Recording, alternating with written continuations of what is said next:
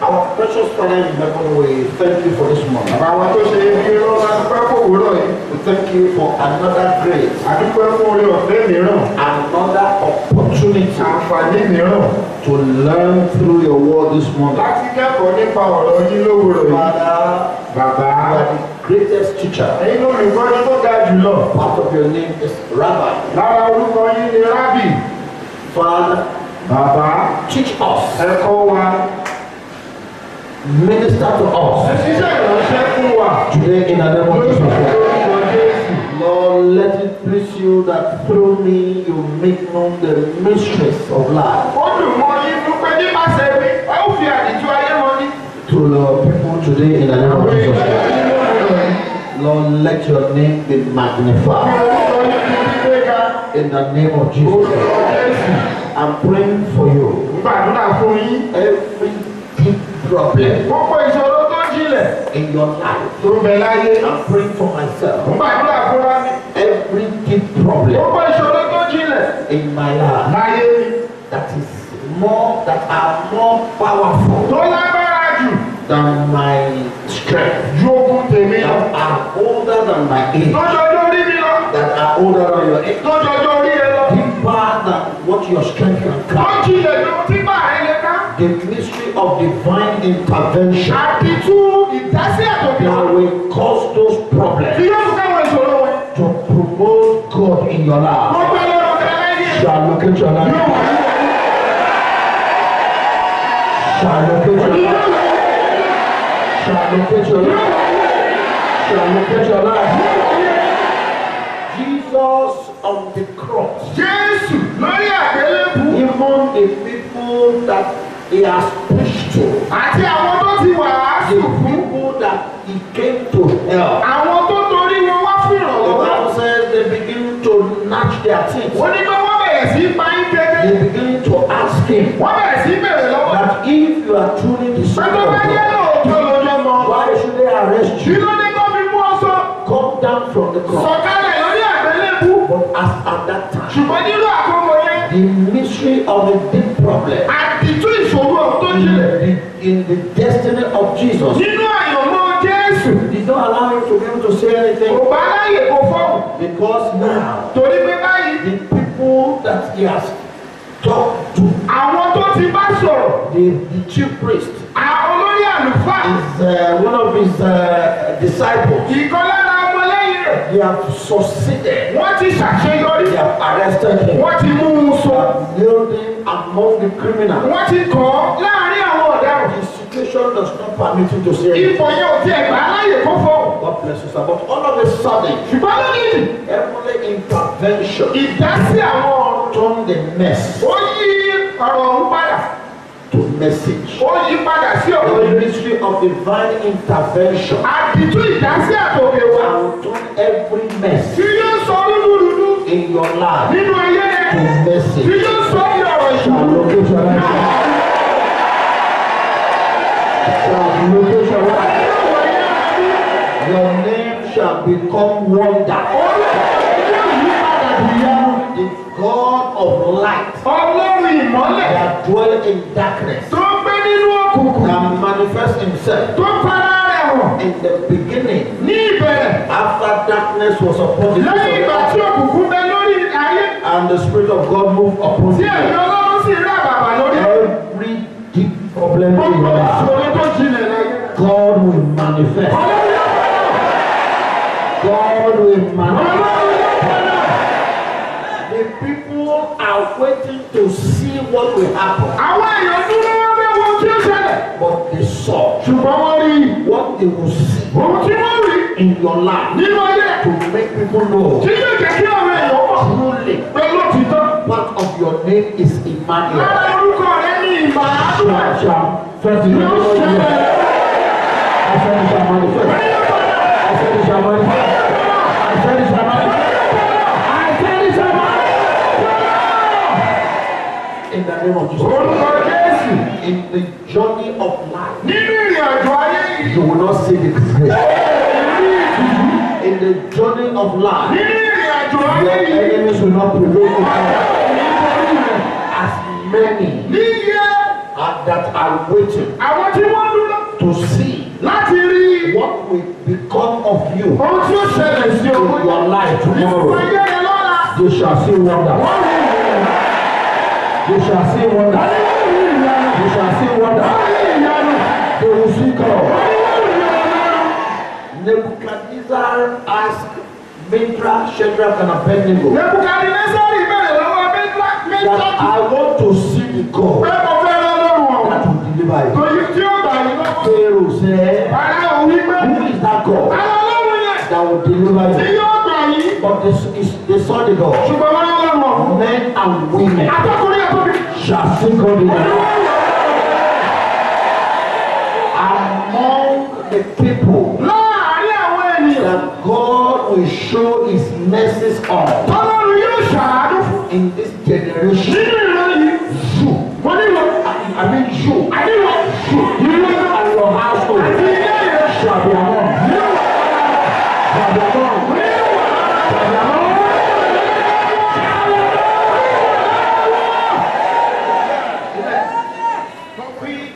The angel said unto Cornelius,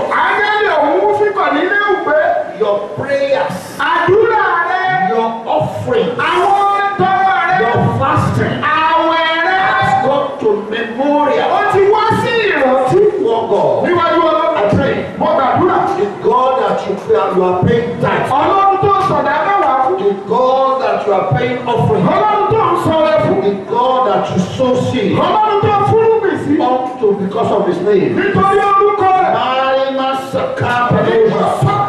God you fasted shall open book of remembrance concerning your life, and your name shall be well.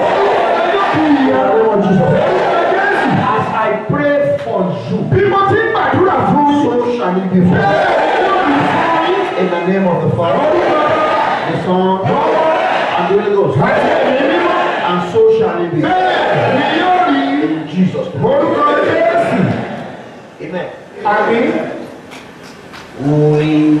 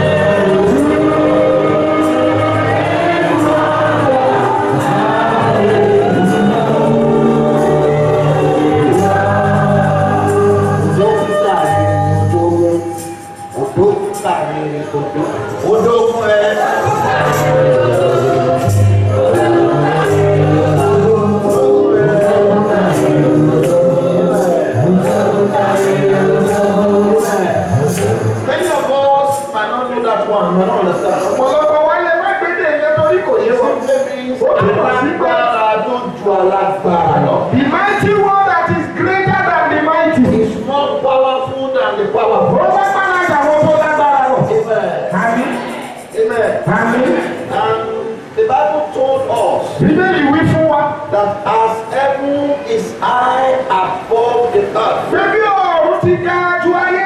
so is the way of God. The God that you are paying tithe, his ways are farther than the ways of men. And to be honest with you, God is more than what we are preaching. Amen. May you know God by remand. There is something, God bless you, Daniel. Because, amen. There is something the Bible scholars call logos. And there is another one they call remand. Logos is the letter. And the Bible says letter, the word. The Bible says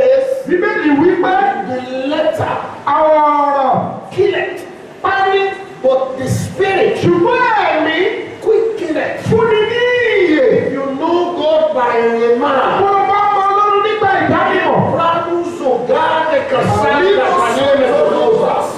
The letter that are meant to kill. Word are meant to kill. They will violate and destroy. May you know God by a man. By the letter of Moses. The bread of the showcase.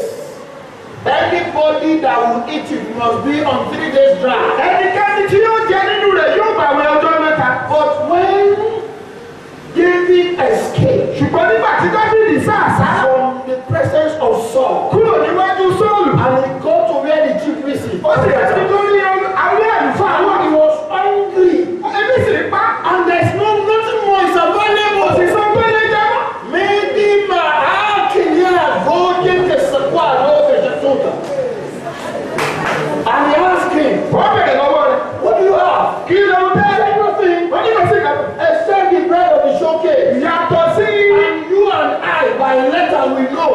Anybody that will eat this bread, him and he, the Psalm and the Shalosa, must have been on 3 days. Give me this bread. And he ate.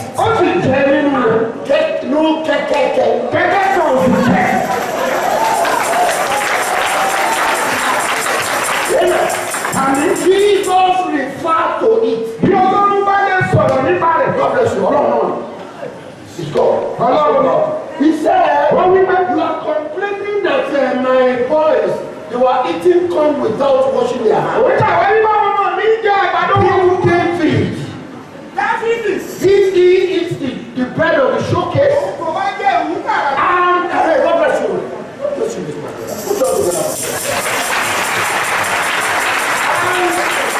Is not counted. Against it.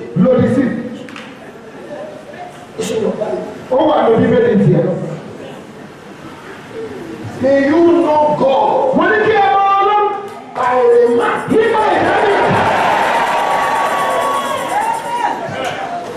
The law says, according to the agreement of God and Abraham, the first son shall have everything. God now use the second one. Esau have I hated. Jacob have I loved. Apostle Paul said, their unrighteousness with God. Say, who are that? That queried your baby.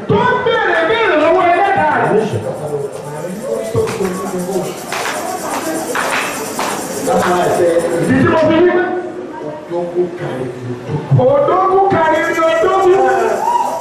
powerful man that is more than all powerful. There is no one mortal man. There is one mortal man. Kò sí ẹ̀dá alààyè tí can explain everything about God.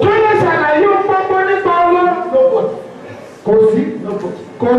You will only talk about the little you know. Whatever they must have taught you. Whoever they must have taught you those things. Whatever you have read. Whatever that have written those things. I put it before you. It's one of that.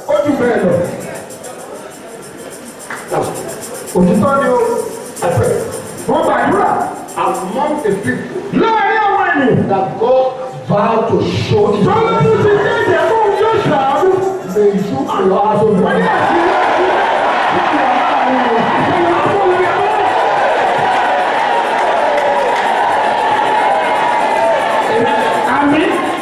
in the book of Matthew chapter 1 from verse 1, when you carefully check the genealogies of Jesus, you will see a lot of confusion. Rahab the prostitute in the family. The lineage, the genealogy. Ó wà nínú ìran ìṣẹ̀dá rẹ̀. Àwọn bàbá ńlá The components. àwọn ohun tó kó lájọ pọ̀. The makeup. Nínú ìṣẹ̀dá. The pedigree. Ohun tó mú ìṣẹ̀dá rẹ̀ rọ. Of Jesus. Ti Jésù. Is full of all kinds of. Ó kún fún onírúurú. Amen. Àmín. There belongs the wife of Uriah. Níbẹ̀ ló ti rí ìyàwó Uriah. The Hittite. Ti ara Hittite. The mother of Solomon. Ìyá Sólómọ́nì. Ìwọ náà fi àkókò sílẹ̀ jẹ̀wọ́ wò. Wọ́n ló fi àwọn ènìyàn tó bẹ nínú ìrọ́jẹ́. No wonder the Bible says. Ìdí bẹ́ẹ̀ ni fi wípé. Out of Egypt. Jáde nínú Egypt wá. Ni wọ́n ti pé àwọn ènìyàn ní. Where is Egypt? Níbo ni Egypt wà? Dungeon of darkness. Inú ìsàlẹ̀ ilẹ̀ òkùnkùn. Maribo Soto Nageboshi. Who is life?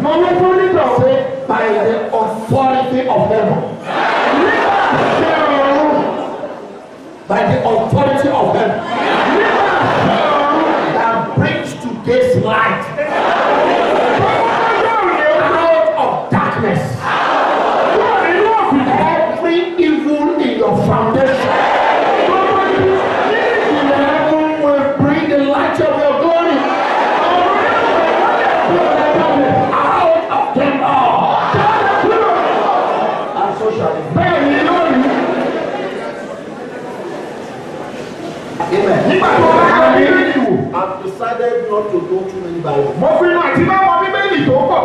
But the few ones I know. Ṣùgbọ́n ní àti mọ̀ mọ̀. They must work. Ó gbọ́dọ̀ ṣiṣẹ́ o. The few ones. Ní àti mọ̀ mọ̀ yẹn o. Ó gbọ́dọ̀ ṣiṣẹ́. Amen. Amen. Practically. Amen. Amen. Genesis chapter 1. The Bible says in the beginning, God created the heaven and earth, and darkness was upon the deep. The Spirit of God too was heavy, and everything was in disarray. But all of a sudden, God called light, and the light appeared, and everything takes shape. The darkness disappeared. The earth that was without form could take shape under the authority of heaven and earth. The power to call out light. There shall speak in your life. Speak in my life. In the name of Jesus.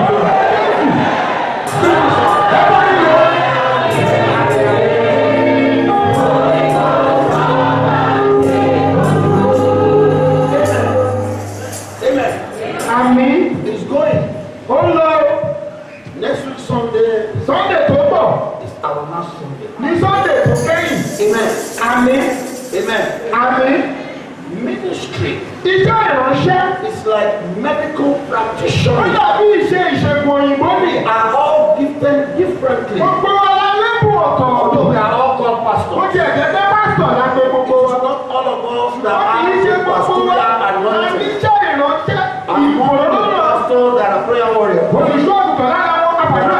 Evangelists, but preacher by calling. There are prophet by calling. God did not choose me. Manika Satwa. That I should say it anyhow. And we will make it work. Decree that unto your life. Every soul waiting for your disgrace. Every situation that is waiting to rubbish you. I command by the authority of heaven. Averting power of God. Convert your junction of disgrace. Your junction of failure. Your junction of promotion.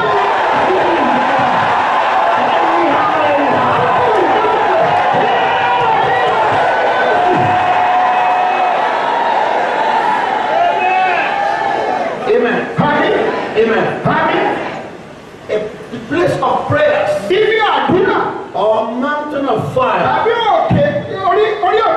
is a gate between the heavens and the earth. That's the place of prayer. And at the gate of heaven and earth, that is where situations are turned around. Where you convert failure to promotion. Where you convert attack to mechanism of accident. Where you call the power of God to manifest. And like I said on Thursday, many of us that carries the oil of heaven, God will always put us in a very dangerous and uncomfortable situation. So that oil can walk. Amen. I'd like you to pray this morning. And I'd like you to believe God for unusual movement. Amen. Amen. I am here again.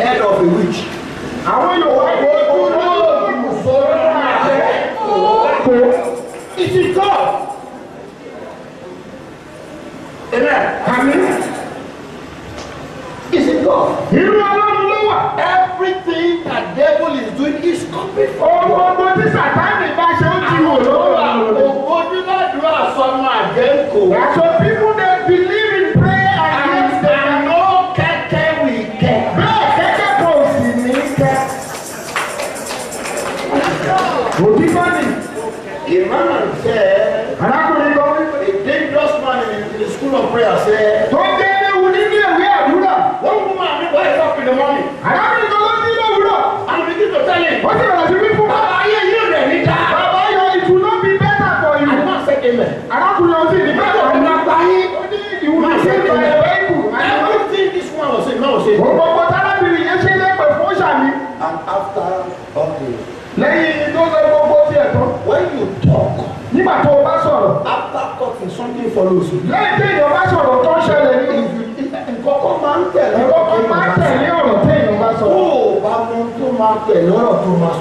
you don't know what we follow, what you are going to say, don't even say it. And the man, when he finished talking, the man carried his bag and went up Papa,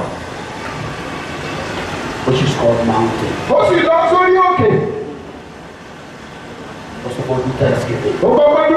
And he now took up so and so. The daughter of so and so. Do I do something that will allow what she said? Oh Lord, if I did not want what let your angels back those words.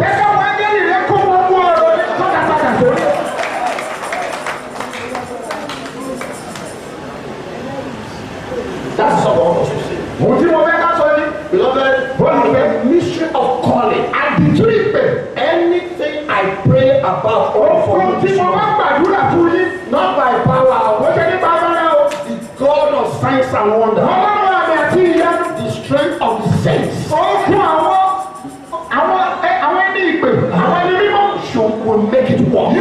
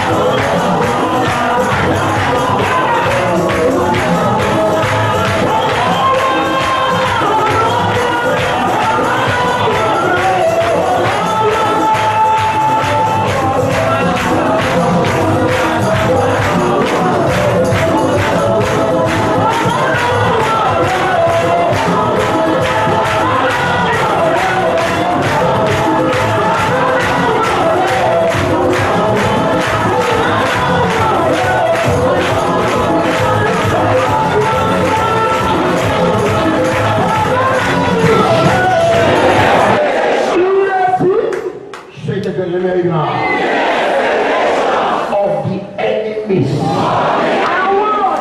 over my life.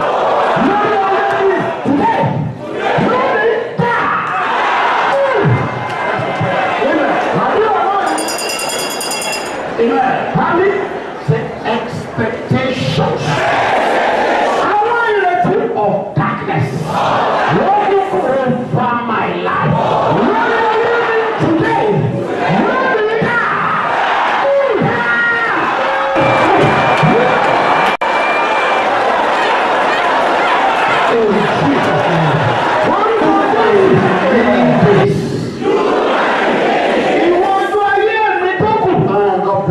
You might be making this on the face of the earth. Hear the word of the living God. Every plantation, every expectation inside of you, wherever they are.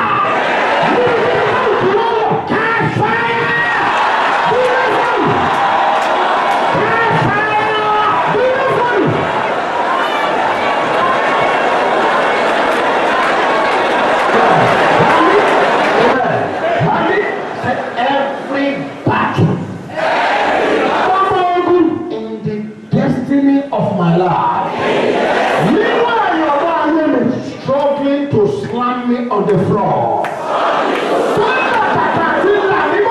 You are a liar.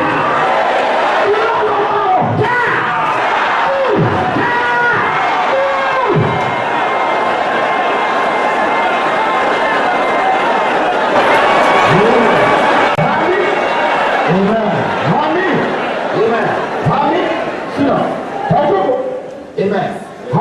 Amen. We have not prayed it very well. Amen. Amen. Amen. Say agenda of darkness. Waiting for manifestation in my tomorrow. In my today.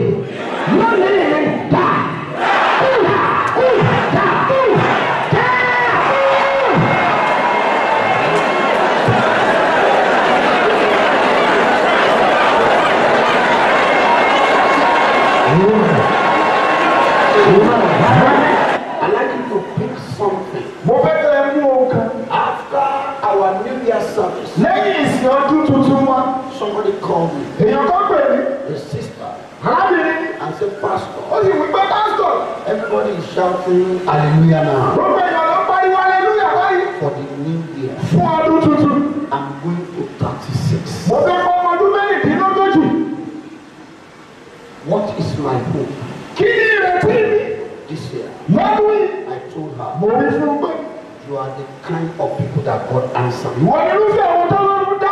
Because you have identified the power that wants to disgrace you and rubbish your faith. When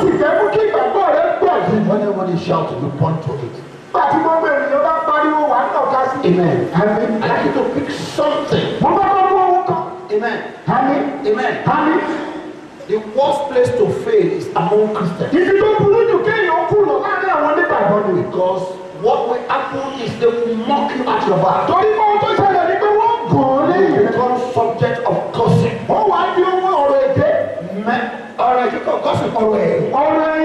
Sister Lagbaja. But they will not call you to help. But you have the opportunity now. I'd like you to pick something. Say any power struggling with my salvation. Today.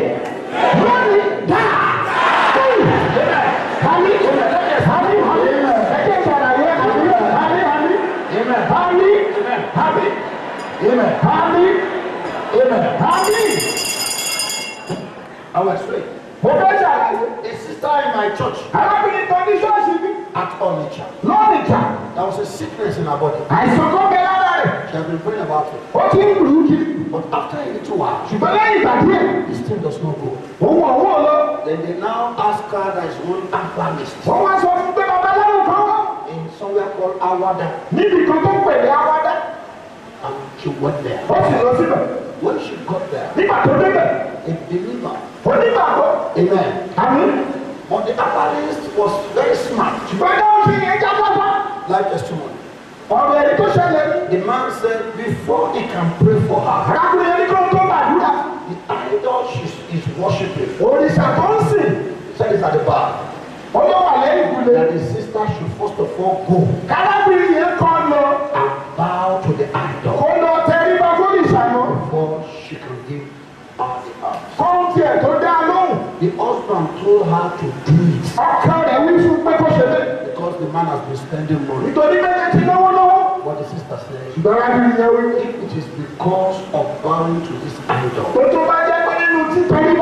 I will receive my healing. I prefer to die. The reason of the plantation of that sickness in the life of that sister is to challenge our salvation at the gate of the battle. She won. The reason of failure in the life of so many people is to challenge God for unbelievers to begin to give you advice. Every battle in my life against my salvation. Today.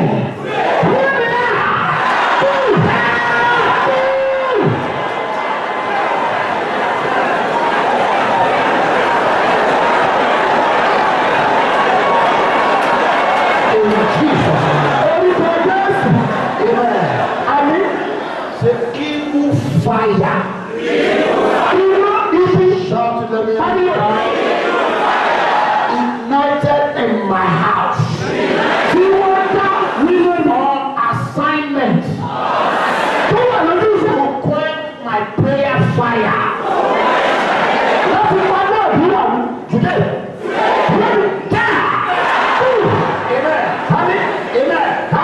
A home where the husband and the wife are not settled. The agenda of that fire is to quench their prayer fire. Amen. Say, evil fire. Burning in my house.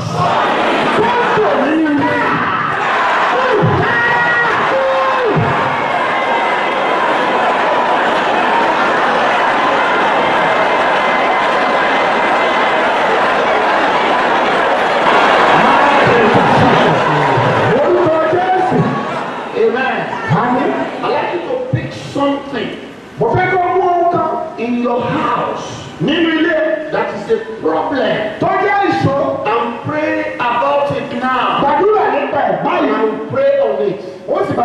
Say, agenda of darkness. People in my house.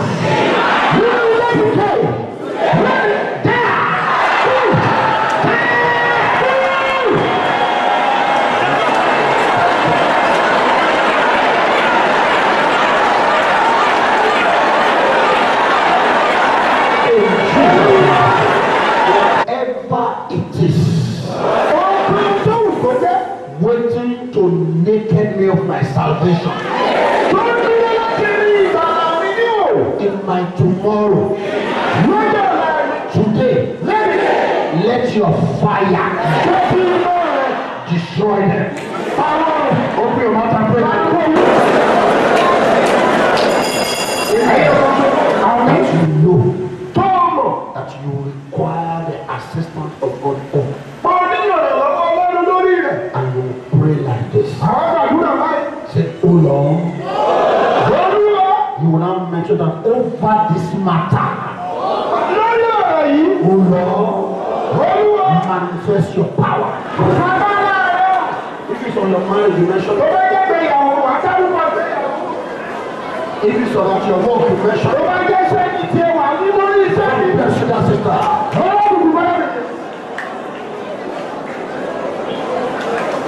Now,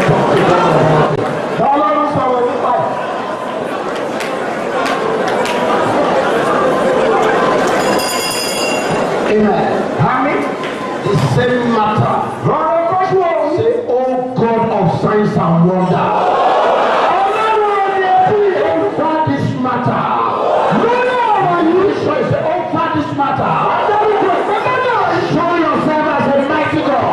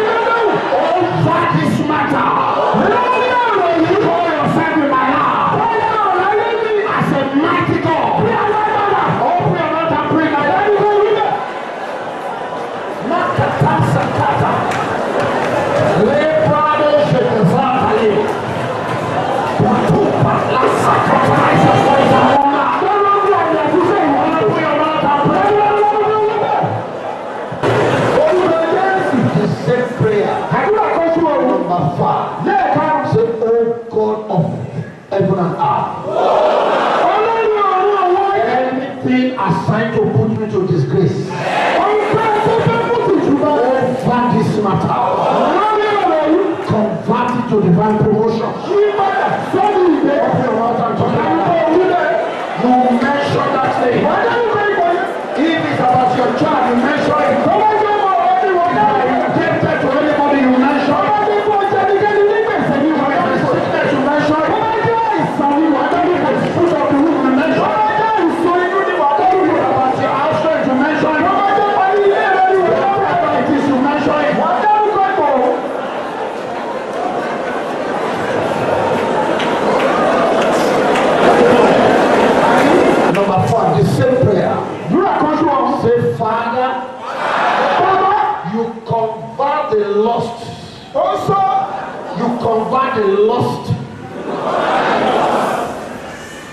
the temptation of Job to divine abundance and promotion over this matter. Let the heavens of abundance and divine promotion open unto me by fire. Open your mouth in Jesus' name. Number 6, the same prayer. Say, oh God, my Father, my coming here today, let it not be in vain. Over this matter, give me a testimony. Give me a testimony.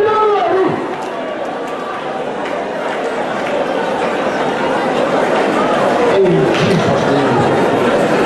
Amen. Amen. By the authority that established this ministry and the covenants that backs it up, over this matter, I shall be promoted. God will make way for me through this problem. For my promotion.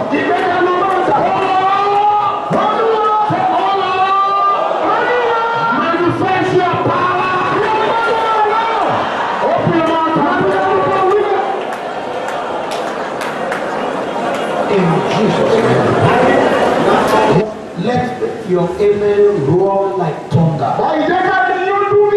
If the amen is loud and the person beside you is not saying amen, the one that belongs to that your neighbor shall be given to you. I decree by the decrees of God. For the Bible says, knock, it shall open. Seek, you shall find. Ask, it shall be given to you. That we should pray about. That evil fire in your heart, the power of God quenches.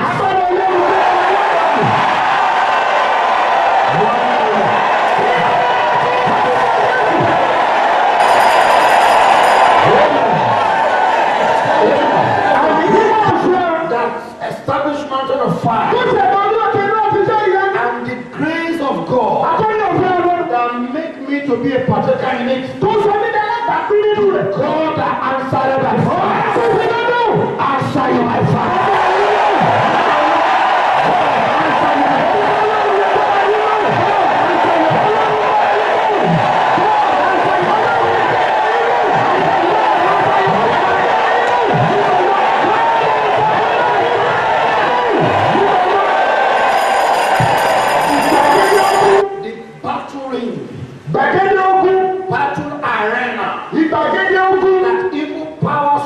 Foundation that attack you receive when you are young.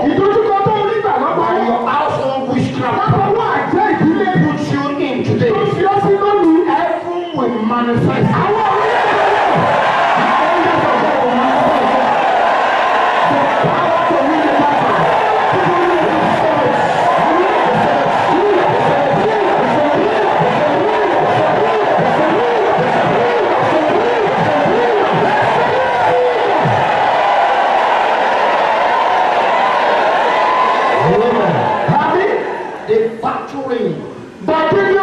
That your sin and your mistake in the past, you and your destiny now, the mystery of the cross, power in the blood of Jesus, appear in your favor.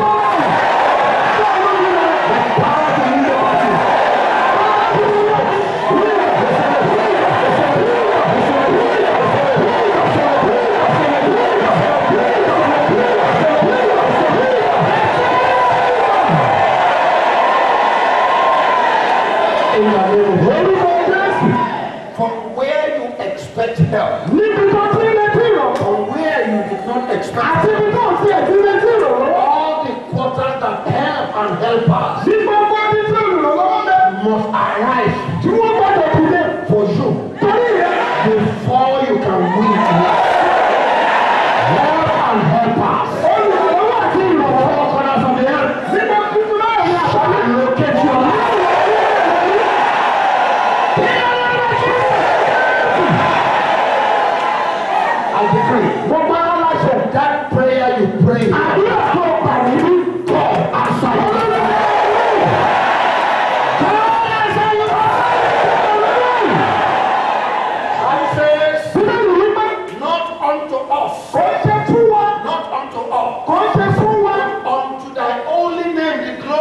be given? Why should the ungodly say, where is our God?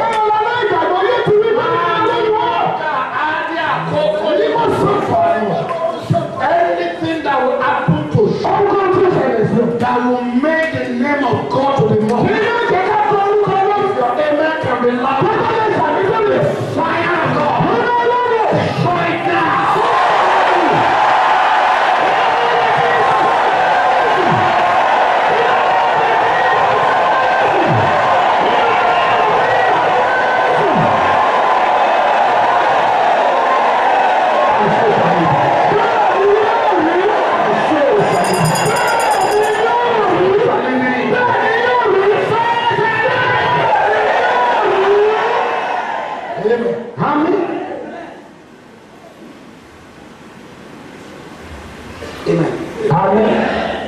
Yoruba says, the tree, you rest your back on. That does not, or that wasn't capable enough to sustain. If it falls on your salvation, that is not capable to destroy. Evil powers in your foundation cannot sustain you. To see ever. I decree to you the mission of divine assistance that your life requires before your destiny can be fulfilled. True amen. The power of God send it to your life.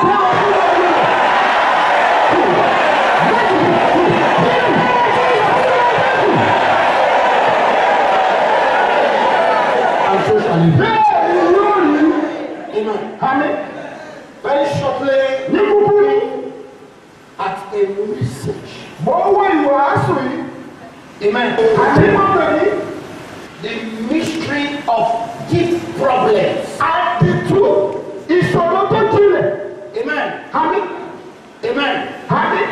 And by the teachings we have received from our father-in-law, he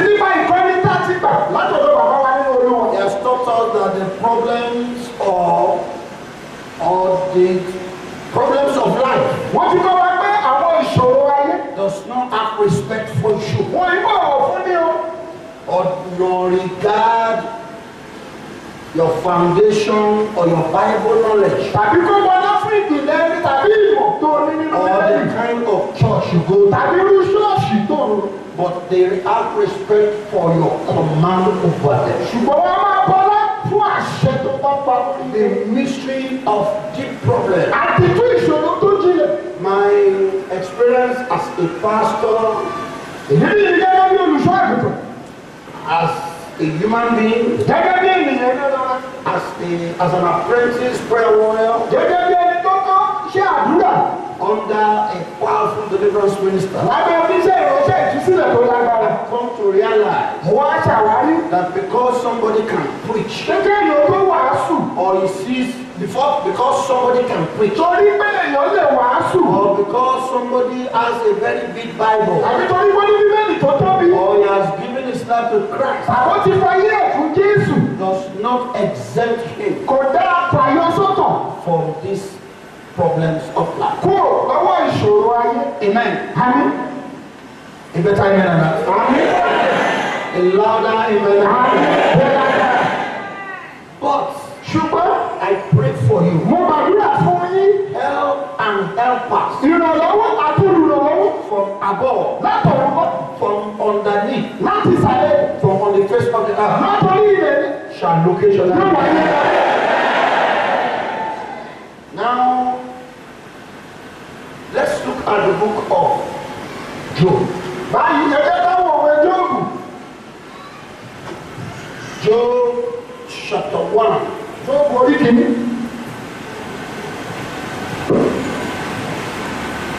And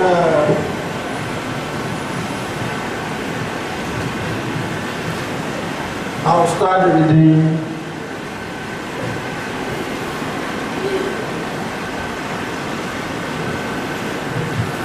from verse 1.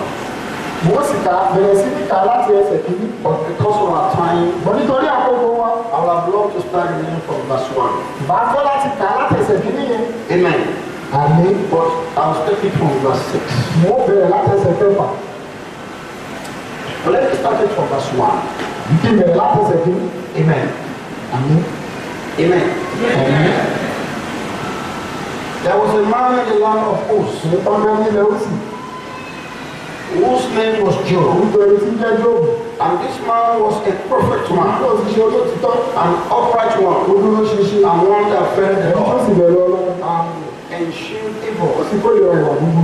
And there was born unto him 7 sons and 7 daughters. Ọmọkùnrin méjì àtọmọbìnrin mẹ́ta fún And also ohun ọ̀sìn rẹ̀. his substance Sì jẹ́ gbẹgbẹ̀rún 7,000 sheep, àgùntàn. 3,000 camels, Ẹgbẹ̀rún bàtà sí. 500 yokes of Ẹgbẹ̀rún oxen, àlága and 500 sheep àti axes. ẹgbẹ̀ta ọmọ A very good ó household. sì pọ̀. So that this man Bẹ́ẹ̀ ni ọkùnrin yìí was the greatest pọ̀ ju gbogbo of all the men àwọn ọmọ aláìlẹ̀ in the east world. làwọn olùlọ.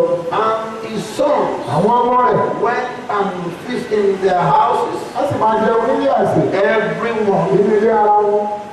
on daily basis. Olúkúlùkù ní ọjọ́ And rẹ̀. they called for their 3 Wọ́n sisters. sì máa ránṣẹ́ fún àwọn obìnrin wọn mẹ́tẹ̀ẹ̀ta láti jẹun àti láti rí pẹ̀lú wọn.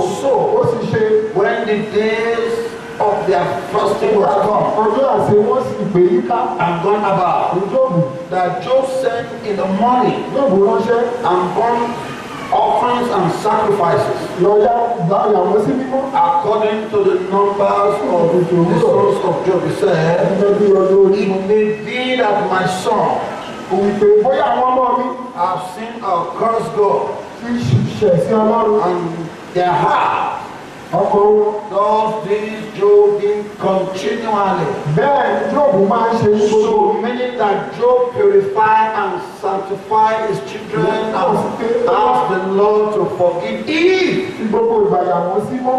Ó sì máa sọ fọ́dọ́ lọ́rùn dárí jù wọ́n. Bóyá if they have done anything. wọ́n ti ṣe ìrékọjá. Now, verse 6. Ẹsẹ̀ kẹfà. Now, by say after, let's all of us read that one. Ẹni Say, gbogbo wẹ́ẹ̀ka papọ̀. now, Ǹjẹ́ say now, ǹjẹ́ say now, wípé ǹjẹ́ say now. ǹjẹ́. So now, wind wants to blow Báyìí afẹ́fẹ́fẹ́ o. and the wind disregard Afẹ́fẹ́ òsìbò kò tí ẹ̀ bọ̀ wọ fún. all the righteousness Gbogbo òdodo. and the establishment of Job. Àti gbogbo ìṣe Jóòbù pẹ̀lú. Now, Báyìí there was a day, ó di ọjọ́ kan. and the sons of God Nígbà tí àwọn ọmọ Ọlọ́run came to present themselves before the Lord. wá pé níwájú Olúwa. Are you following me? Ṣé ẹ tẹ̀lé mi o? Now, let's go together from there now. Láti bẹ̀, Sàtáànì wà pẹ̀lú wọn. I like you to say that one now. Sàtáànì wà pẹ̀lú wọn. Now, read it again. Now, let me hear you now. Sàtáànì wà pẹ̀lú Please, wọn. can you say it a little bit louder than that? Sàtáànì wà pẹ̀lú wọn. Please let your voice rise like fire. Sàtáànì wà pẹ̀lú wọn. Hey, in the presence of God, Níwájú Olúwa ni o. Satan too Sàtáànì náà was there. wà pẹ̀lú wọn. We come back to that. Àkàrà wà bẹ̀rẹ̀. Amen. Àmín. And say after me, let's read that verse 7 together Ẹsẹ̀ now. keje. Olúwa sì bí Sátánì wípé níwájú ìwọ tí wọ́n. I want you to say verse 7 together. Let's go now. And the Lord said unto Satan, when those women down, then Satan answered and said unto the Lord, and said, from going through and fro of the earth, from walking up and down of it. I read verse 8. Ẹsẹ̀ kẹjọ. And the Lord said unto Wà á Satan, fi ìlú Sátánì pé as thou consider my Job, wà á kí ẹ̀sùn Jóòbù ránṣẹ́ mi. that there is none like him on the face of the Kò earth, sí ẹnì kejì rẹ̀ ní ayé. a perfect and an upright man, Tó ṣe ojú òótọ́ tó sì dúró sí. one that feared God Èyí tó bẹ̀rù Ọlọ́run. and eschewed Ó evil. sì kórìíra ìwà búburú. Last night together, let's go now. Wọ́n kà nígbà náà ní Sátánì tó Olúwa ló wí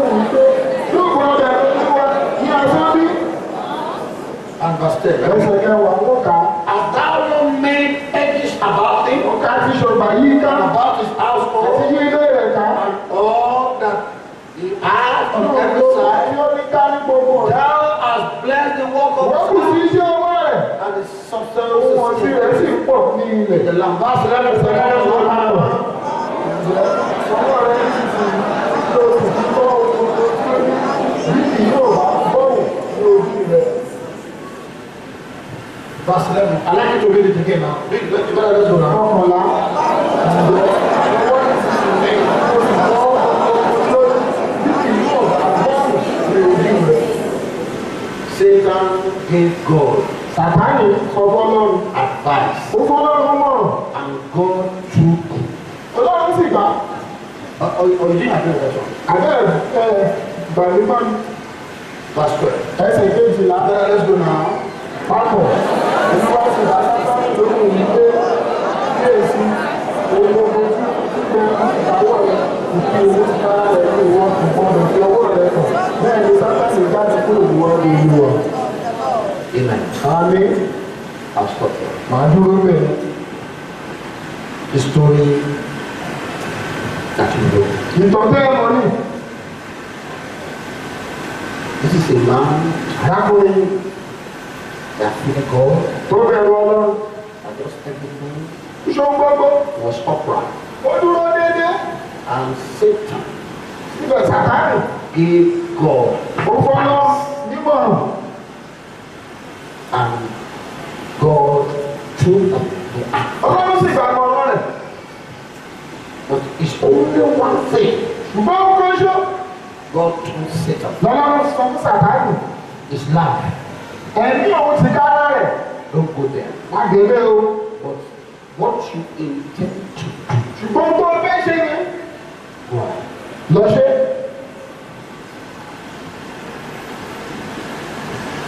This is the foundation Ìpìlẹ̀ lẹ́yìn. of the problem of Job. Ìṣòro Jóòbù. But his wife, Ṣùgbọ́n ìyàwó rẹ̀. his friends, Àwọn ọ̀rẹ́ rẹ̀. nobody Kò sẹ́nikẹ́ni was able to connote tó lè mọ̀. or nobody was able to understand. Tó lè lóye. Nobody had the knowledge Kò sẹ́ni tó ní ìmọ̀. of how the problems got. Bí ìṣòro ọ̀hún ti bẹ̀rẹ̀.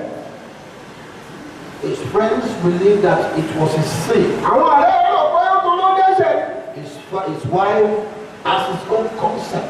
Ìyàwó rẹ̀ nílò tiẹ̀ lọ́tọ̀. Even Job himself Jóòbù kan fúnra ẹ̀. does not know Ọgbọ̀n. where the problem Níbi tí comes from. ìṣòro ọ̀hún ti wá. Amen. Àbí? Now let's look at Job chapter 22 Ìjọba wo Jóòbù orí kejìlélógún.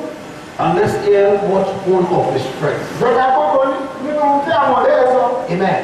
Àmín. That is where in life Tóbi jẹ́ pé láyé yìí. we need to be a little bit careful A gbọ́dọ̀ ṣọ́ra díẹ̀. when we see people in problems. Pàápàá láwọn èèyàn nínú ìṣòro. How they get there, Torí bó ti wo ìṣòro ọ̀hún. what God is trying to do, Ohun tó lọ́run fẹ́ ṣe. we don't know. Lọ́wọ́ mọ̀.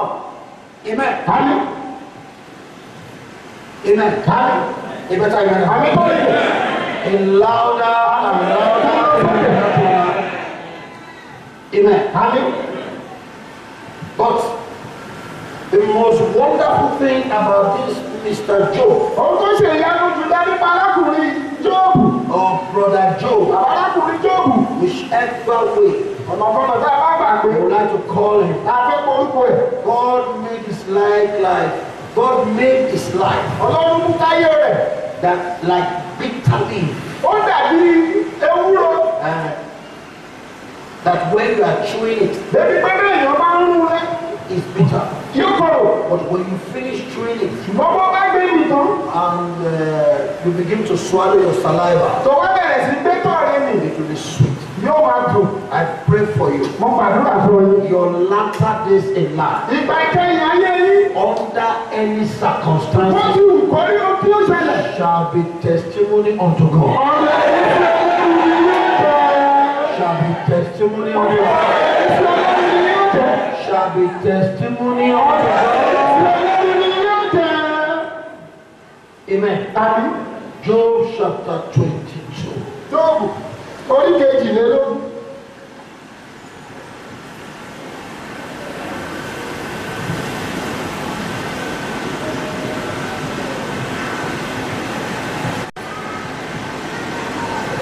The Spirit said unto him, acquaint thyself with God, and he shall give thee peace. Thereby thou shalt dwell good, and goodness shall locate you.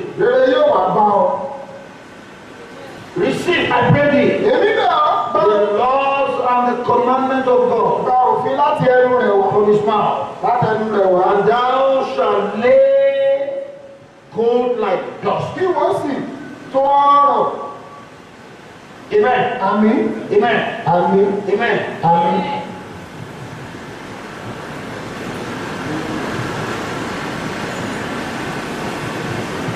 Amen. Amen. Job. Job. Does he separated himself from God? The answer is no. Amen. Amen. Amen. Amen. Every time Amen. a woman has a son. Let me try to break it down. I want to break it down in a way that you'll be able to understand it. Amen. Amen. A woman has a son. And this boy, there is nothing he can do for this woman. Now we have always other menstrual parts. But as at that time, there is nothing like all those menstrual parts. They normally use cloth. And they wash this cloth on daily basis. This boy was so close to the mother that he even assists the mother to wash the cloth. Very, very unworkable. And they are told the mother of this boy that among his children, that boy is the best. Amen. Amen. And all of a sudden, this boy starts to steal. The stealing was so bad that one day they went to market. In the market, where the mother was pricing things, this boy just took a doll baby, a boy of about 14. This doll baby, he doesn't know, he doesn't have anything to do with it. And he took the doll baby and put it in a basket at the back of the mother. All of a sudden, the devil that made this boy, or the juju that made this boy to steal the doll baby, diverted the attention of the owner to the boy. All of a sudden, they slapped this boy in the market. There was uproar. So the mother intervened. They settled the matter. But something told the woman at that spot that this matter is like there is something under that he would like to find out. What is the problem? What does this boy want to do with this children? And though the woman cried, but something told her the matter, this matter is not a crying matter.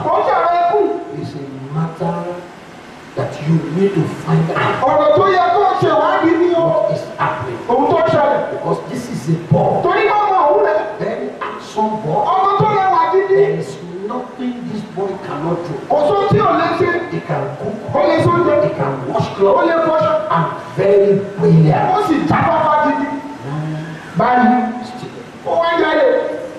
When he said, okay, I think they are saying one CAC church.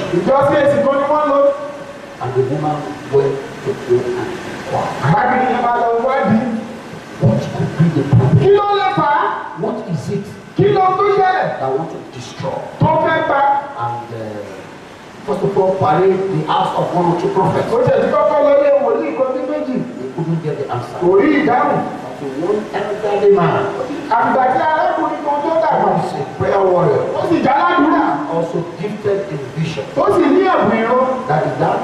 one that now told them that no, this boy, everything they have told you about this boy is correct. But something was sent to this boy that is now making him to do things that are wrong, so that you can develop hatred for him, so that you can send him away from the house. And the agenda of the devil to cut his life short will not come to pass. The woman asked, what do I do? And the man told them what to do. Every problem in our life has an agenda. Amen. When we look at this book of Job, the reason behind the problem of Job is to ascertain whether he would deny God or he would make a stand. Job himself does not know the reason why. If you read it from verse 16, all his children died one day. Everything he gathered one day. Ask me who that kind of a thing will happen and you still stand with God. You took your son to the market. You bought chocolate for the boy. The boy is not a 1-year-old boy. All of a sudden, he took a doll baby and everybody begins to make noise. You have every reason to be doubting that kind of a child. That this boy, if you give him the key of your house, he will loot everything. But the agenda of the devil is to separate that boy from the mother. So that they can go and put. There is something they used to do in Lagos. There is where they call welfare. God bless you. Put your hand together for me.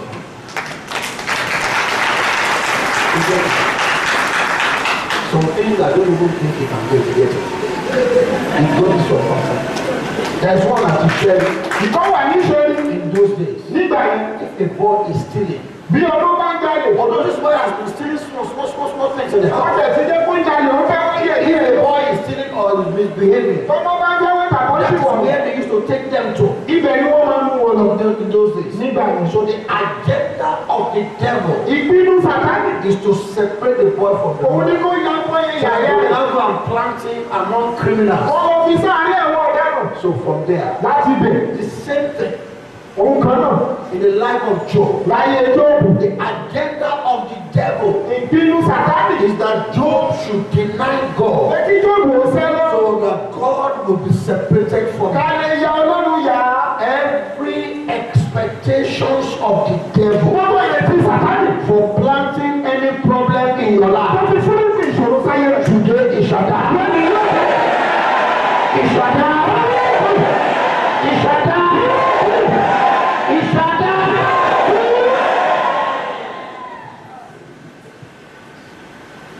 Everything Job worked for one day.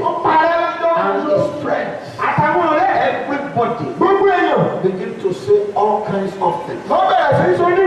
In the book of Job chapter 5 and verse 12. Job chapter 5 and verse 12. Job chapter 5 and verse 12. Job chapter 5 and verse 12. Job chapter 5 and verse 12. Now together let's go now.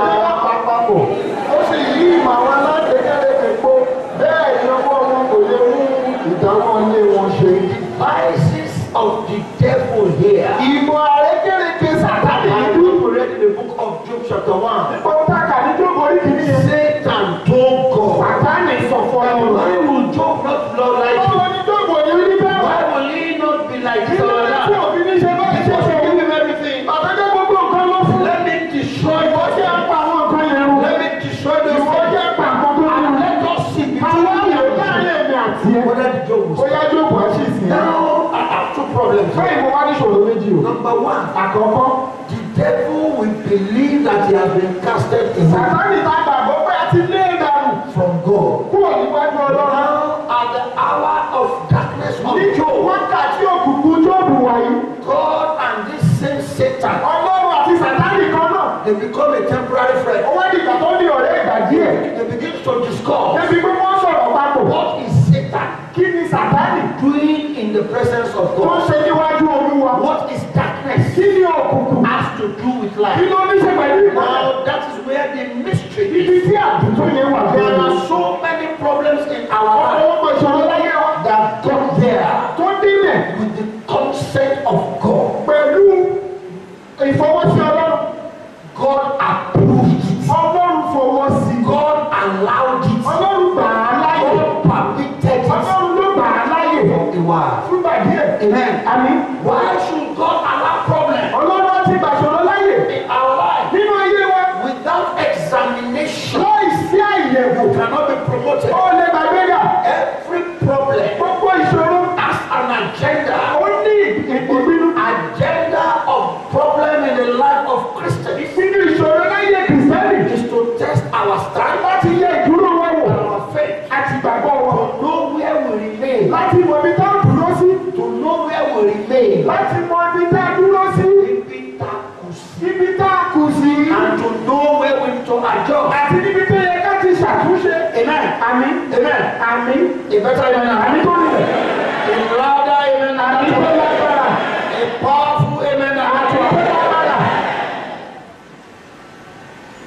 The only thing in this passage we read, that verse 1, that chapter 1, 1 to 15 that we read, God told Job, God told Satan, the only thing you are not permitted to touch is life. I pray for you, the exemption of heaven, that would make you to be exempted from them that will go to hellfire. Shall go and enter your life. In the name of Jesus. Amen. So meaning that if God has not given that clause, would have been completely destroyed. Amen. In Genesis chapter 7, Genesis chapter 15, the bondage that Israel eventually went through Jacob and the 12 patriarchs, by reasons of sending Joseph first, who was sold as a slave. All these things are orchestrated by God. It was God that arranged it, and it has been spoken unto their big father Abraham in Genesis chapter 15. The problem that heaven has appointed to slam you on the floor.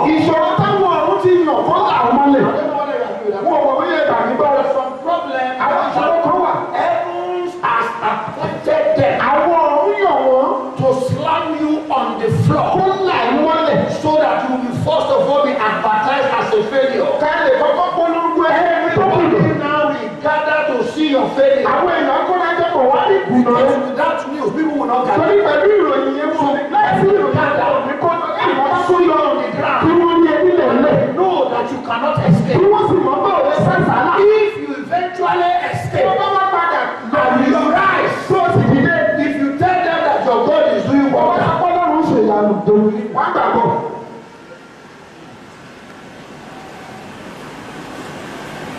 Amen. So meaning that in life, there are some problems that the more you pray against problems at times, faster. The acceleration. Those problems to locate until they locate you. The name of your God can never be promoted.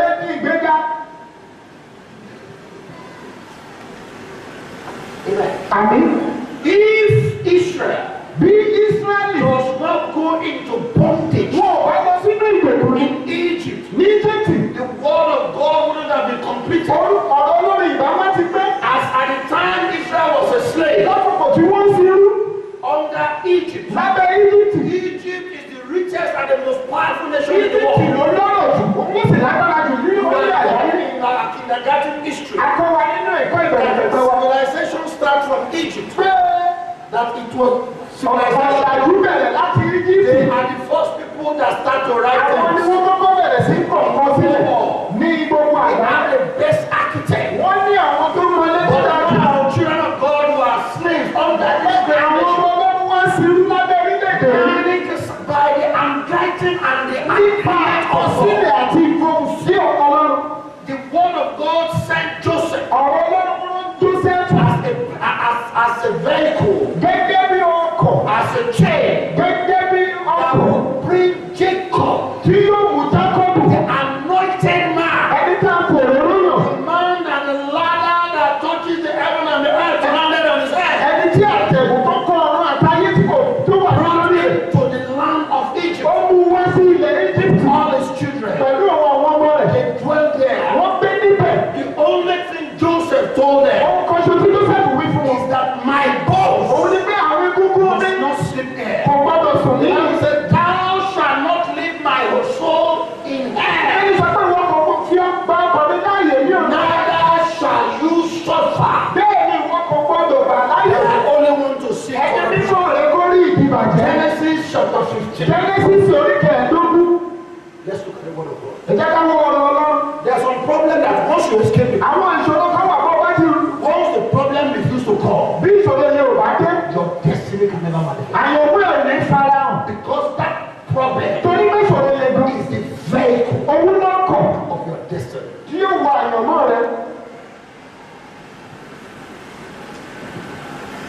But I pray for you. As many that gather to see you live in life shall see the wonders of the God of your life. That is a time. The greatest ritual of the saints. And that ties you to the mysteries of until heaven begins to request for your time. You don't have a portion in the mysteries of the supernatural. But if you have portion in the mysteries of the when you eat your tithe, they come and trouble you.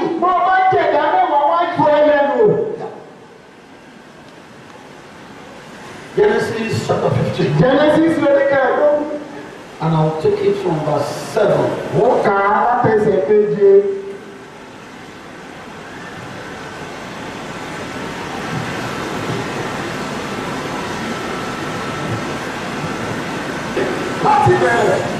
Let us all read verse 1 of Genesis chapter 15 together. Let us go now.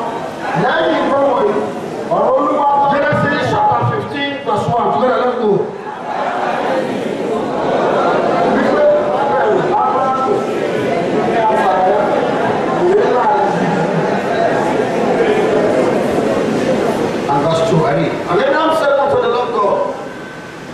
What will thou give me, seeing that I go childless?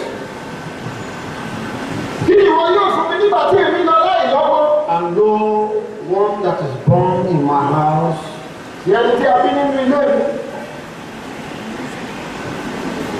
of this Eliezer of Damascus. Now I go to verse 7. And the Lord said unto Abraham, I'm the Lord thy God that brought me out of childless of all. To give you this land. To inherit it. And he said unto the Lord, God, how shall I know that I shall inherit it? And the Lord said unto him, take me an iPhone of 3 days old, and a she-goat of 3 years old, and a ram of 3 years old, and a turtle dove, and a young pigeon. And he took unto him all these things. He divided them and laid them each one against another. But the birds divided he not. Verse 11 together. Let us go now. God bless you. That you're following me. And verse 12 together. Let us go now.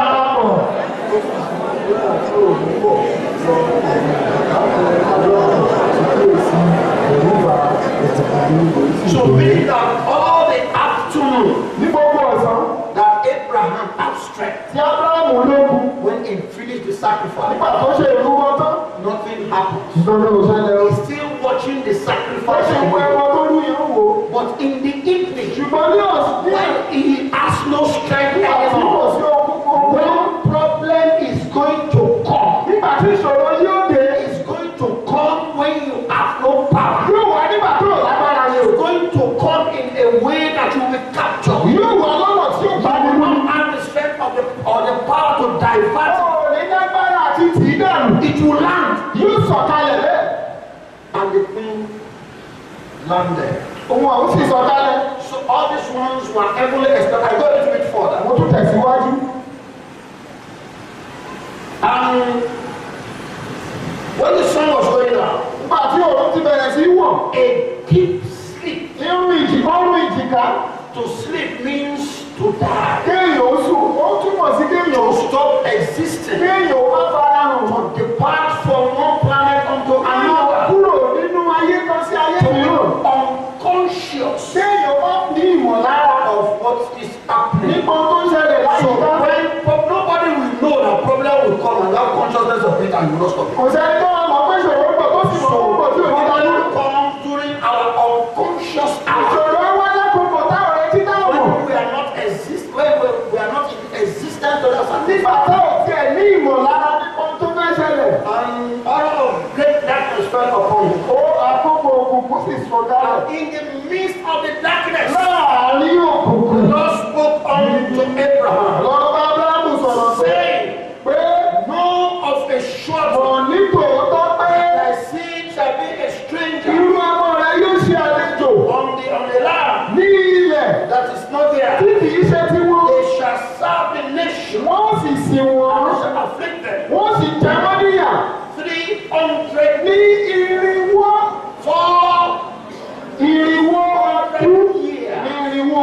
Although Israel eventually spent 430 years.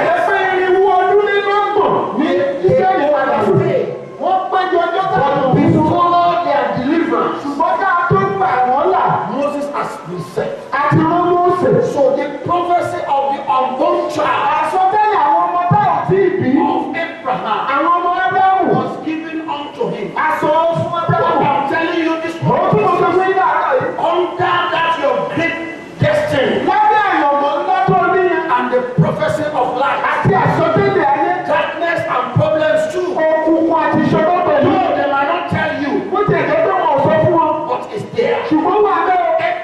Abraham does not tell this to his children. He was aware. He didn't tell this one unto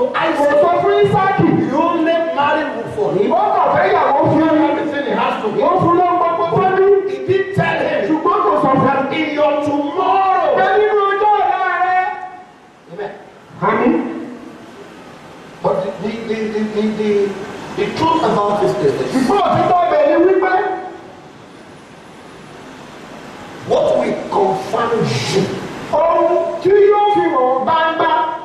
What will establish you? Tí yóò fi ìdí rẹ̀ múlẹ̀. God bless you. What will prove to us? Tí yóò fi hàn gbangba gbàgbé. That are children of men. Pé àwọn ọmọ ènìyàn. That you are a child of God. Bọ́lá náà ni wọ́n ṣe. Is the problems that you are able to escape into. Àwọn ní ìṣòro tó bá sá àsálà láyé tó wọ́n. Jesus has said many things. Ọlọ́run He has preached many things. ó wàásù ọ̀pọ̀lọpọ̀. Bible scholars believe. Àwọn onímọ̀ bíbélì gbàgbọ́. I believe also. Tí pàápàá gbàgbọ́ pẹ̀lú. The major destiny of Jesus. Ṣé àyànmọ́ Jésù lójúlówó? Not the back. Kò ṣe ìbí rẹ̀. But is the death. Ṣùgbọ́n ikú rẹ̀ ni. Because the reason why Jesus came Ìdí tí Jésù fi wá. is to die. Òun ni láti kú. Because it is by that death. Nípa ikú rẹ̀ yìí. In the book of Revelation chapter 5. Ìfi orí kan. The Bible told us about heavens. Bíbélì sọ fún wọn nípa wọn. About the throne of grace. Nípa ìtẹ́ orí ọ̀gá. About the lamb and the elder that are crying. Nípa àwọn ilẹ̀. And they are asking who shall go. Wọ́n sì bẹ̀rẹ̀ pé tani yóò lọ fún wọn. When he was on the face of the earth. Wọ́n nígbà tó wà lórí ilẹ̀. Everything was moving well. Gbogbo sì lọ dédé. It was not confirmed. A ò tí ì fìdí But rẹ̀ when he múlẹ̀. was arrested. Ṣùgbọ́n nígbà tá a kú sọ. And his enemies prevailed. Táwọn ọ̀tá rẹ̀ sì borí. Take it or leave it. Bóyá ìgbà nígbà ẹ̀ ọ̀bàdàn. There are some people that until they betray you, Àwọn èèyàn kan wà fìgbà tó bá já kulẹ̀. you can never rise. O ò lè gbórí o. There are some situations Àwọn ìbò kan wà. that until some people you believe that they are your helper, Àfìgbà tó àwọn tó gbàgbọ́ kó lùrọ̀ lọ́wọ́ ló jẹ́ fún they wọn. are back against you. Àfìgbà tó bá kẹ̀yìn sí ẹ̀. Envelope of your destiny Aṣọ tó gbẹ̀yàn wọ̀ rẹ̀ wò. will never be whole. Kò ní fara hàn. What I'm saying to you this morning is Bọ́ tí wọ́n sọ lówùrọ̀ yìí ni wípé every problem in our life, gbogbo ìṣòro láyé wa. every deep problem, Gbogbo ìṣòro tó jinlẹ̀. they are there Ó wà bẹ́ẹ̀. with the consent of heaven. Pẹ̀lú ìfọwọ́sí ọ̀run ni. There's a man of God called Jonah. Ènìyàn Ọlọ́run kọ́ dàpè ní pọ́ọ̀jì náà. Very powerful man of God. Ènìyàn Ọlọ́run tó lágbára ni o. But the mother Ṣùgbọ́n ìyá ẹ̀. was a ritualist. Ẹni tó ń lúkọ ni. Serious ritualist. Ẹlẹ́bọ gidi. And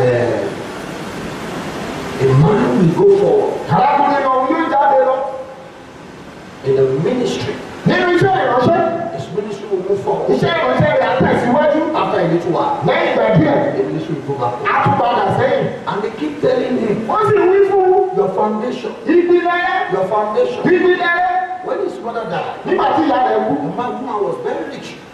Arábìnrin náà gbọ́rọ̀ gidi. So they gave this man of God a lot of property. Wọ́n bá fún ènìyàn Ọlọ́run ní ọ̀pọ̀lọpọ̀ dúkìá. And the man took the property, Ó sì gba àwọn dúkìá ọ̀hún. sold some, Ó ta lára ẹ̀. invested some in Ó the ministry. fi lára ìdókòwò nínú iṣẹ́ The ìránṣẹ́. ministry started to go Iṣẹ́ down. ìránṣẹ́ òun bá bẹ̀rẹ̀ sí rélẹ̀. He went to go and pray. Ó bá lọ gbàdúrà. God told him, Ọlọ́run wí fún un. the property of your mother Ohun èlò ìyá rẹ̀ wí ní ìyá. this ministry Tó bẹ̀rù iṣẹ́ ìránṣẹ́ yìí. is the reason for the problem. Ló fi ìṣòro fi wọ. Remove it. Fàáyọ. And man said, Ó sì lọ ta. and the man of God now prayed Ènìyàn Ọlọ́run wá gbàdúrà. and asked God, Ó bèrè lọ́wọ́ Ọlọ́run. God, Ọlọ́run. you know that this woman is like this. Ẹ mọ̀ pé gómìnà yìí ṣe ríre. Why did you decide Kí ló dé tẹ wá pinnu? to give me Pé èmi ọdún ẹ̀ this kind of mother ní kí n gbà wá. to go back to? Ó jẹ́ òun ló bí mi. And God now gave me reasons Ọlọ́run wá fún nídìí. why it is that Tó fi rí bẹ́ẹ̀. Tó fi jóbìnrin yẹn lóbi. that must be out. Tó fi gbọdọ̀ bí. Amen. Àmín. Amen. Àmín. A better amen. Àmín tó nìyẹn. I will stop there. Màá dúró bẹ̀. But Ṣùgbọ́n these are the facts. òtítọ́ làwọn ọ̀rọ̀ wọ̀nyí. These are the facts I want you to know Tí mo fẹ́ kẹ́ ẹ fi sọ́kàn. before we go. Ká tó lọ. Amen. Àmín. There is no problem in your life Kò sí ìṣòro láyé rẹ̀. that God is not aware of. Ọlọ́run ò mọ̀ sí o. Number one. Àkọ́kọ́. Number two. Èkejì. Every problem Gbogbo ìṣòro. has an agenda. Ó ní ìpinnu kan. Like the reason Èrèdí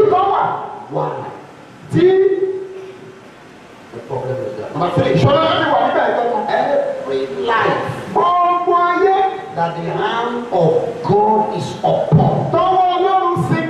It's a direct, it's a open enemy to the devil. The hand of God is upon your life. You are number one enemy to the kingdom of darkness. If God is going to use you in a family, and the hand of God is upon your life, all the witches and wizards in that family, they know you, and you are the major enemy that everybody, all of them must attack. Number 3, number 4. If God is not ready to use you as an axe, He will not anoint you. Every anointing, all those who are saved, they are directly ordained against problems. There's a problem, that's why you are anointed. You are anointed because there is a problem to be solved. Amen. Until Goliath of Gath was in existence, and Saul cannot kill him, they did not go and anoint David. David was anointed because of Goliath. So once you notice that the hand of God is upon your life, know that there is problem to be solved. Number 5. Know it very well that no matter what, God will not deliver you to the hand of the enemy. And lastly, you must believe God for unusual avenue of escape, which you can only get through prayer. Rise up. Amen. Sit down. Sit down. Rise up. God bless you. Sit down. Sit down. Sit down. Sit down. Rise up. Amen. Sit down again. Amen. Amen. I pray for you. The Bible says, Galatians 6:7, a man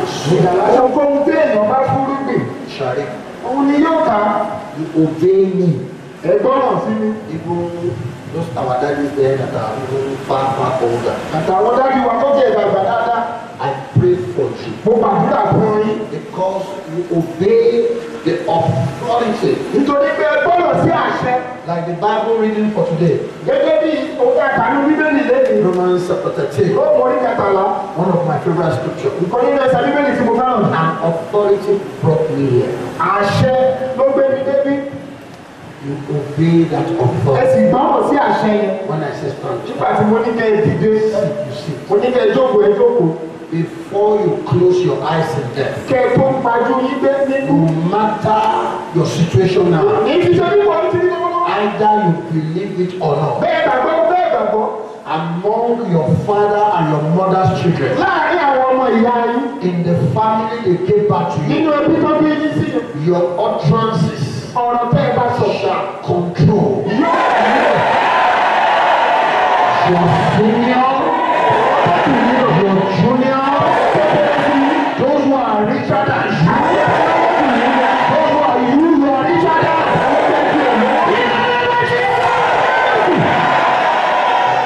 I don't know whether you believe that for. There are people that are richer than me, there are people that are far richer than me. But they obey me. My because of the authority and the grace that brought me here. The Yoruba says, the stone you throw at Pankane tree, is saying is thrown back at you as you did to me. By the mission of calling, you and your children in the lineage where they gave back to you, your word shall become a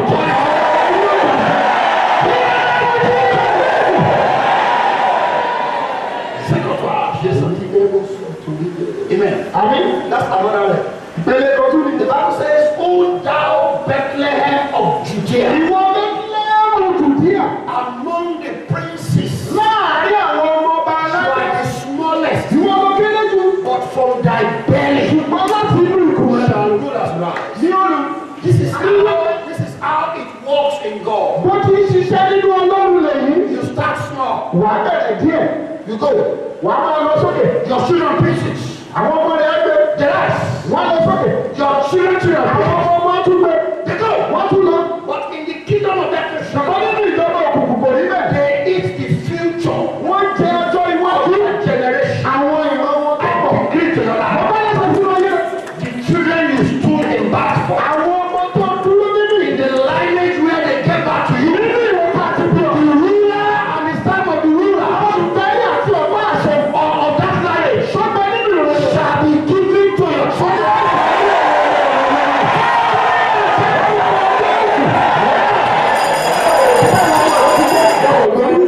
Of God. If the children of the Amorites, the children of the occultic people, they would destroy the altar of God.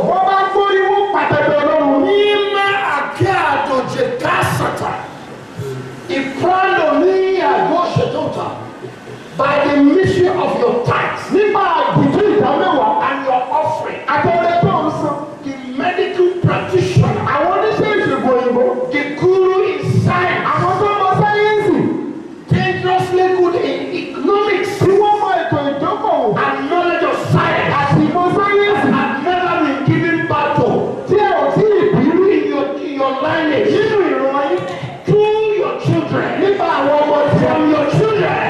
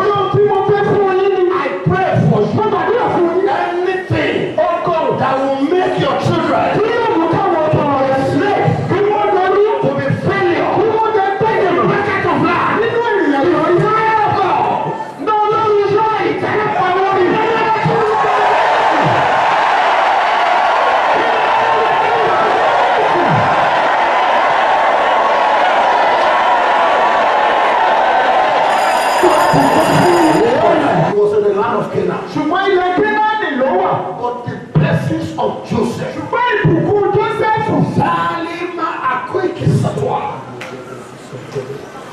made Joseph to become the father of the prime minister. In the latter days, a man of God said, you are praying. You are not praying for your children.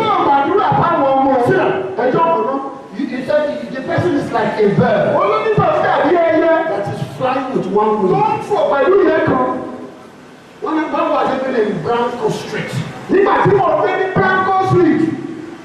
in Lagos Island. My father and one man, like the richest man there. My father was riding one car called Morris Marina. And the man that was a little bit richer than my father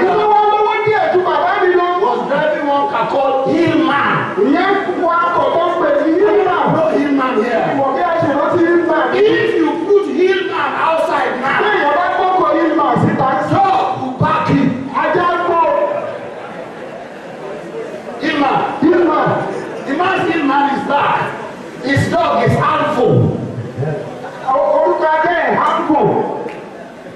If you bring Hilma and Morris Marina that has a life like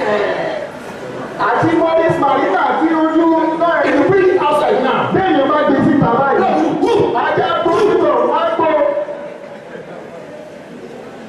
all these cars we are driving now, in another 10 years they are wrong. The people that will be current dead, the people that will be current are your children. That will buy latest cars. I pray for you. Your children shall be blessed.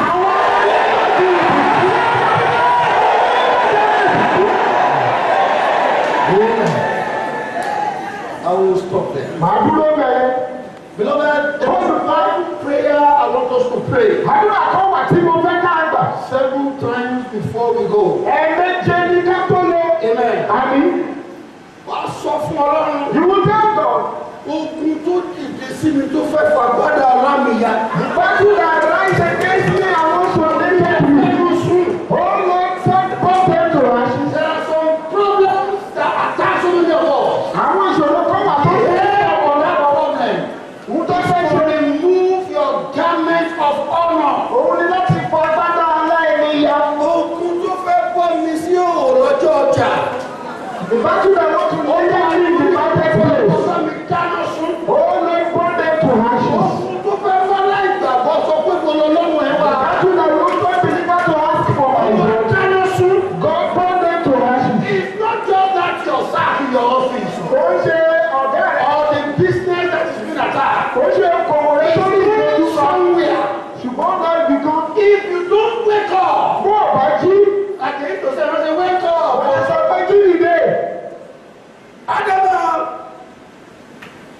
Amen. Ọmọ tó yẹ kó ràn ẹ́ lọ́wọ́.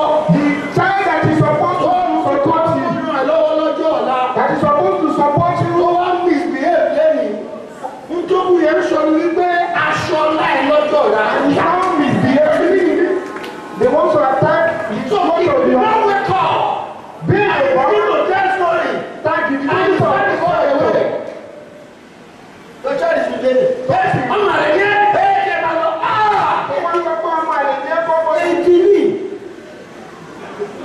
I think you are being spiritually attacked.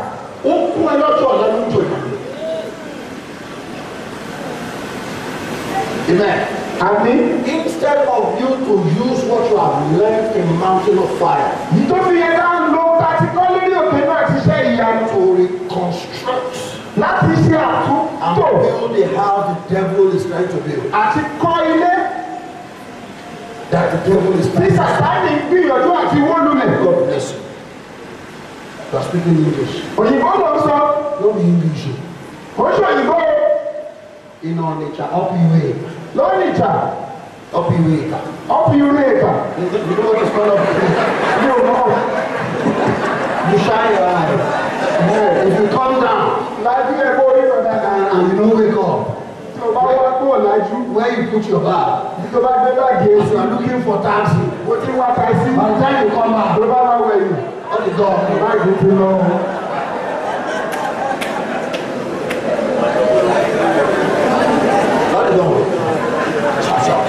Sharp.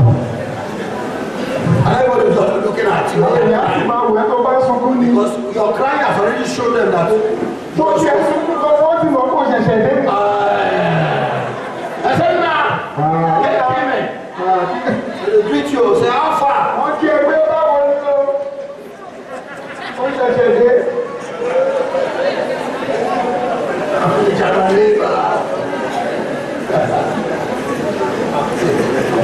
There's somebody in there. That was so cool. Amen. Amen. Amen. The pastor married your wife. The wife is not supporting the ministry. The aim of the battle is to destroy the ministry of the man. Without a woman, without a ṣẹ́. My experience in Onitsha, you can never go back. Onítọ̀ àwọn ọ̀lẹ́rìn jìnnà. Bẹ́ẹ̀ ni. Òtítọ́ ni. Òtítọ́ ni. Àmín. You tell God in your language. Wàá sọ fọ́lọ́ lédè tó gbọ́. Ogun tó gbá mi fìyà. The battle that is Ó fẹ́ bá gbàgbà ọ̀rọ̀ lọ́wọ́. running with my life. Olúwa ràn mí lọ́wọ́. Tear the clothes of my channel. Lord, assist me, help me, protect me from Struggling with my life in order to remove my garment of honor in tomorrow. Oh God, my Father, say problems, battling with my destiny in order to cut my destiny short. Oh, help me, help me, help me,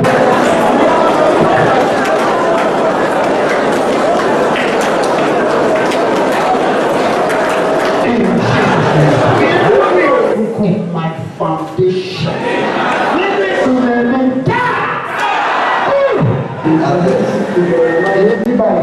Amen. So this is January. If you are going to be privileged to do any retreat, to seek the face of the Lord and how the year will go. Now,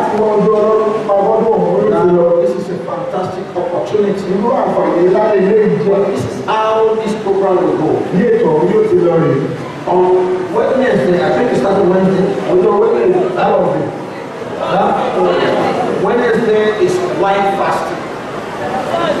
Thursday, sorry. How many days? To end the wedding. God bless you.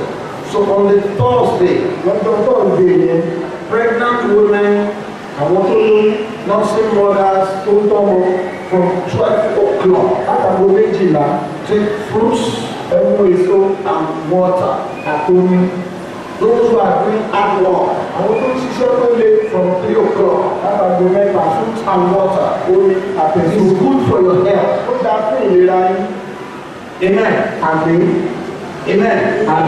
Fruit and water are very, very good for the body. So from 3 o'clock, those that are doing hard work, fruit and water, any kind of fruits. Banana, very, very good. To sustain you. Amen. Amen. When we used to do white fasting in one church, when you are allowed to eat yam that is cooked without salt, but you don't need that one. Fruits and water is good enough to sustain you. So those of us we take from 3 o'clock, from 5, but take any kind of fruits, take any kind of water, will make prayer point available. It's not a prayer point only I want you to pray. I want you to talk to God according to how the situation appears. You use the prayer point like those Bedford vehicles. In those days, I used to come to Okeani in Lagos.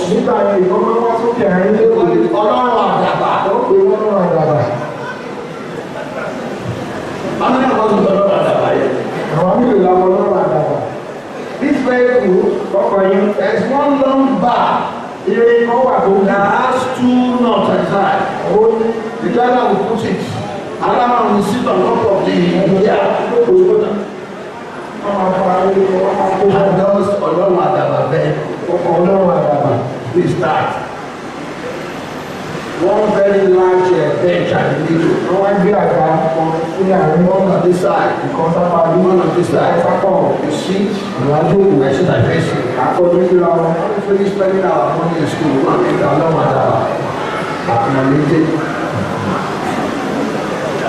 so we just use the prayer point. Iron roller of engine of Olomadabaga. Start yourself. When your prayer life, when your prayer fire will come, now tell God that I want to go that you pray to you, stay in a single room and take us out of this place. Olúwa sọ ọ́ dọ̀mọ́ tó máa mú mi lọ sí Amẹ́ríkà. Turn my children to God will hear that will take me to America. So that's exactly how I want you to do. Bí mo ṣe fẹ́ kẹ́ ṣe kàn nìyẹn. In the evening on Thursday we have short prayer. Lọ́jọ́ Thursday àdúrà kúkúrú ní nírọ̀lẹ́. On Friday we have short prayer. Àdúrà On Saturday night. ṣùgbọ́n alẹ́ Sátidé. Saturday I don't know whether how we are going to do it. Mo bá ṣe fẹ́ ṣe o. Amen. Àmín. The last day. Ọjọ́ tó kẹ́yìn. Anyhow. Tó bá ṣe olùkórí náà. It's 7 hours prayers. Wákàtí méje àdúrà. 10 to 7. Aago mẹ́wàá sábẹ́. If the last day is on Monday, you do it on Monday. Tó bá dọ́jọ́ Monday lọ́wọ́ sí Monday. The last day, Hausa man will say, "Well, life are French." Àwọn sáré wà láìpẹ́ I don't know if they reach it for if it's on Friday, tó bá yẹ káyọ̀. the last day, Ọjọ́ tó bá ti 7 hours. If it's on Monday, tó bá jẹ́ Monday 7 hours. wákàtí méje. If it's on Saturday, Ọjọ́ Sátidé 7. wákàtí méje.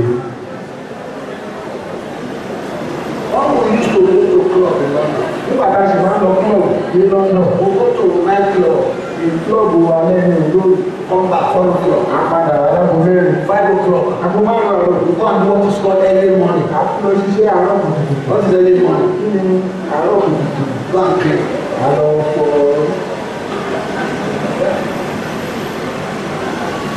You can't die. So the last day, I don't know if it's the last day, either Monday, 7 hours. If it's on Tuesday, if it's on Friday, if it's on Saturday, 7.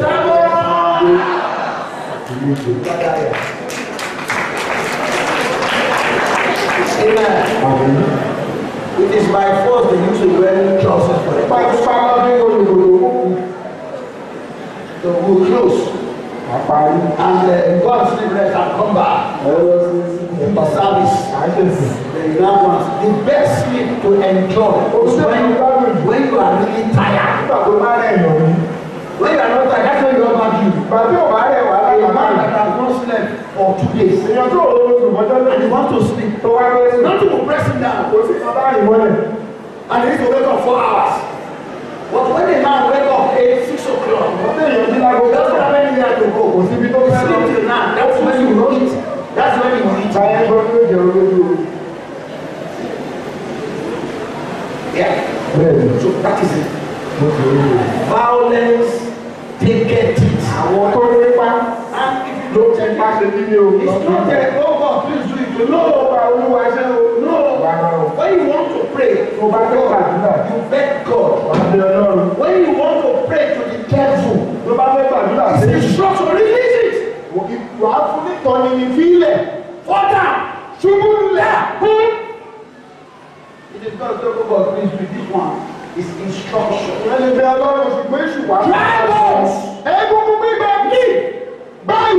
Situation. Church. That's all. Amen. That's how the prayer goes. The first day fruit fasting. Second day fruit fasting. 6 to 7:30. Amen. On the Saturday, all of us. Is the night of Jacob. Those who want to help themselves, how they want this year to be.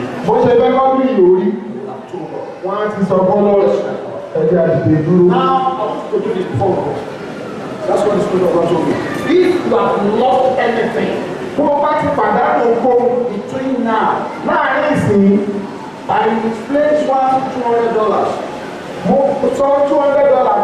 And I want God to give me back.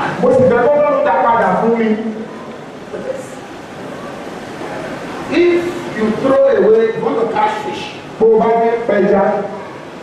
don't go to the river empty handed. What do you go with? If you have lost anything between last month and today, and you want God to give you back, it's 7-4. Wherever you are, just take a little amount. It's money that I lost, but it's in dollars. With this Pẹ̀lú ìṣó wà lọ́wọ́ ní 2,000 now. 2,000. At least I will get $10 or so because my other dollars is now 201 or 202. That was 290. That's 200 naira. So this is $10. I saw this as a seed. One day, money lost in the market of life. Owó mi tó sọ láàrin ọ̀dà ayé. As hook and knife. Wọ́n lè gẹ́gẹ́ bí ikọ̀. Kókó padà fún wọn. So you have lost everything. Tó bá ti sọ fóònù. Just pick whatever you can sow as a seed. Ohun tó bá lè fúrúgbìn bí irúgbìn. And talk to the Lord. Mo bọ́ lọ́rùn sọ̀rọ̀. Amen. Àmín. Once opportunity lost, I cannot be again. Àǹfààní tó bá ti sọ̀rọ̀ ẹ̀ ò lè rí fún yín. That's a worldly war. Ọ̀rọ̀ ayé ni o. So look at told us. Ọ̀sọ̀ nípa ìyá sọ fún wa. And in prayers, Nínú àdúrà. you can reverse. O lè dá padà sẹ́yìn. And you can fast O forward. lè sún síwájú. I believe it. Mo gbàgbọ́ o. That's war. Bẹ́ẹ̀ni ó ṣiṣẹ́. Just as a father, Bàbá I pray. mo gbàdúrà. Anything any one of us have Ó lost kọ́ tẹ́nikẹ́ni nínú wa sọnù. in a way that no man can explain. Lọ́nà tẹ́nikẹ́ni ò lè ṣàlàyé. Let them come back by Ó fire. padà wá nípa iná. Lord, sow this as a seed. Àfúrúgbìn èyí gẹ́gẹ́ bí irú. And we shall come back Padà wá. to come and say thank you. Láti sọ pé ẹ ṣé o. And pay our time over it. A ó sì sọ̀dá mẹ́wàá lórí rẹ̀. Lórúkọ Jésù. Àbáwá tó I lọ́wọ́. pray for your people. Gbàdúrà máa As ń you lò. go, Bí wọ́n ti the light of God go with you. ìmọ̀lẹ́ Ọlọ́run ó máa wà. Let your God go with you. Àmì Ọlọ́run tó máa And wà. when the program, Lord, will commit you to your hand. And let your hand of power be upon you.